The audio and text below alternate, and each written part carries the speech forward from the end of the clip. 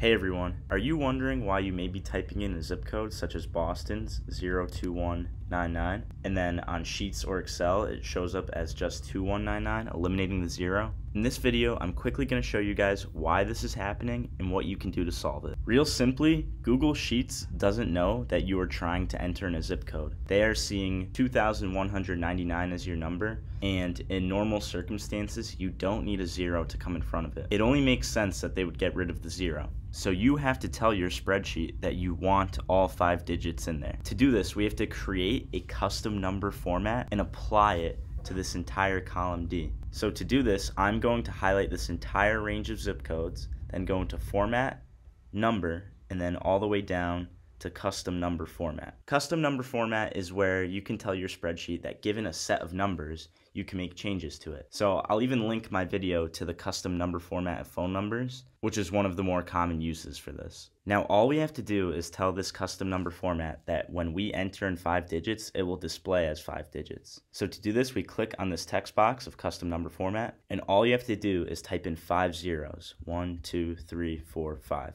Then we can hit apply, and you see the zip code is fixed, the zero is now involved. If we delete it, type it in again, 02199, and then click off, you see 02199 is the proper zip code and the zero has stayed. And it's as simple as that. Since you created the custom number format, you can now add more zip codes into this range. They will also show up with the leading zero if they have one. So that's really it. I hope this helped you in your spreadsheet. If it did, I'd appreciate a like, and as always, thanks for watching.